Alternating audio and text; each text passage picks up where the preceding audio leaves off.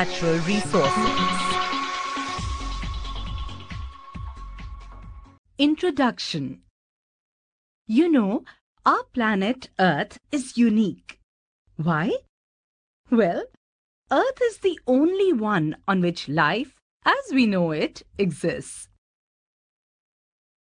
Most life forms on Earth are dependent on many factors like an ambient temperature, water, and food. The resources available on the Earth and the energy from the Sun are necessary to meet the basic requirements of all life forms on the Earth. What are the resources on Earth? The resources available on Earth are the land, the water, and the air. The outer crust of the Earth is called the lithosphere. Water covers 75% of the Earth's surface. Water is also found underground. These comprise the hydrosphere, the air that covers the whole of the Earth like a blanket is called the atmosphere. Now, living things are found where all these three exist. This life-supporting zone of the Earth, where the atmosphere, the hydrosphere, and the lithosphere interact and make life possible, is known as, do you know what? Well, the biosphere. Living things constitute the biotic component of the biosphere. The air, the water, and the soil form the non-living or abiotic component of the biosphere. Let us study these abiotic components in detail in order to understand their role in sustaining life on Earth. Types of natural resources. Renewable resources. The resources like sunlight that will either never run out or like oxygen that will be replaced within a reasonable period of time through natural processes are called renewable resources. But these are also exhaustible if we use them faster than they are renewed, or if the natural process of renewal is disturbed. For example, we read that groundwater is a renewable resource, but we are using it at a much faster pace than it is renewed, leading to lowering of water table and scarcity of water in some areas. Massive deforestation and construction activities are also responsible for the decreasing rate of renewal of groundwater. Non-renewable resources. The resources like fossil fuels, which are petroleum, natural gas, or coal, take millions of years to form. Once used up, they cannot be replaced within a short period of time. These are called non-renewable resources. Similarly, it takes hundreds of years for a few centimeters of topsoil to form. If eroded, it cannot be replaced. However, some non-renewable resources like metals can be recycled and reused. What is air? You are surrounded by air. You cannot see it, but you can feel the air when it blows. Moving air is called wind. Air is made of several gases.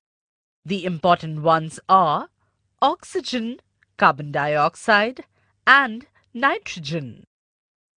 All plants and animals breathe in oxygen. Carbon dioxide is used by plants to make food. Air also has other things. It has water vapor, dust, and germs.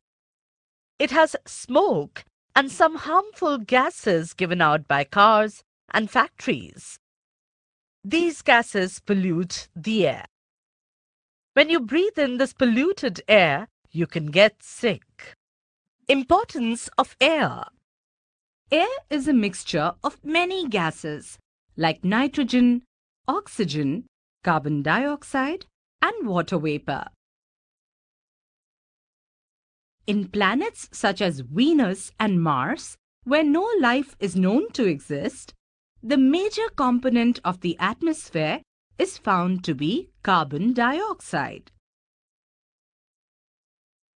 In fact, carbon dioxide constitutes up to 95 to 97% of the atmosphere on these planets. Eukaryotic cells and many prokaryotic cells need oxygen to break down glucose molecules and get energy for their activities. This results in the production of carbon dioxide. Combustion is another process which results in the consumption of oxygen and the production of carbon dioxide.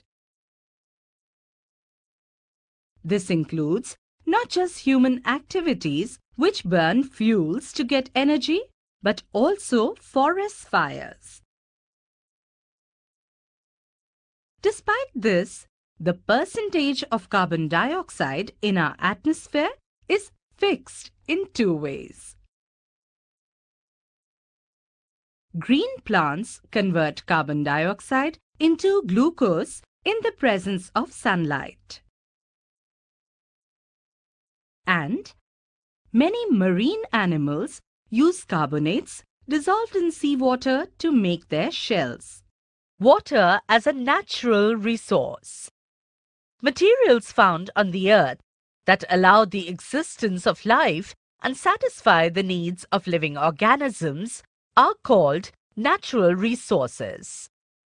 Plants and animals are living natural resources, while air, water, soil, and minerals are non-living natural resources. We get these natural resources from the Earth's crust or lithosphere, hydrosphere or oceans, rivers or lakes, and the atmosphere or the air around the Earth. The extensive use of natural resources by man has greatly altered and affected our life. Occurrence of water. Water occupies a very large area of the Earth's surface and is also found underground. Some amount of water exists in the form of water vapor in the atmosphere. Most of the water on Earth's surface is found at the two poles in seas and oceans and is saline. Fresh water is found frozen in the ice caps and on snow-covered mountains. The underground water and the water in rivers, lakes and ponds is also fresh. Practically every summer, most places have to face a shortage of water. We are all familiar with water shortage in summers, aren't we? And in rural areas where water supply systems have not been installed, people are forced to fetch water from far away sources. Quite tedious it is actually. But why is water so necessary? And do all organisms require water? Of course, yes. Processes take place in a water medium. All the reactions that take place within our body and within the cells occur between substances that are dissolved in water. Substances are also transported from one part of the body to the other in a dissolved form. Hence, organisms need to maintain the level of water within their bodies in order to stay alive. That's how important water is to all of us. Soil as a natural resource. Top layer of earth is called soil. It is the main natural resource required for survival of living beings. Thus, soil is a life-supporting medium providing sustenance to plants and animals. Soil is the uppermost layer of Earth's crust in which plants grow. A natural resource satisfies human wants. Water, air, sunshine, soil, forests, wildlife, fishes, and power resources all are useful to man. More than 4/5 of land is covered by soil. Topsoil differs widely in color. Forest as a natural resource. A forest is a natural ecosystem dominated by trees, shrubs, or any other woody vegetation, usually with a closed canopy. It is estimated that nearly 32 to 35% of the world's surface is covered by forest. In India, however, only 22 to 23% of the land area is forest. Forests vary a great deal in composition and density and are distinct from meadows and other pastures.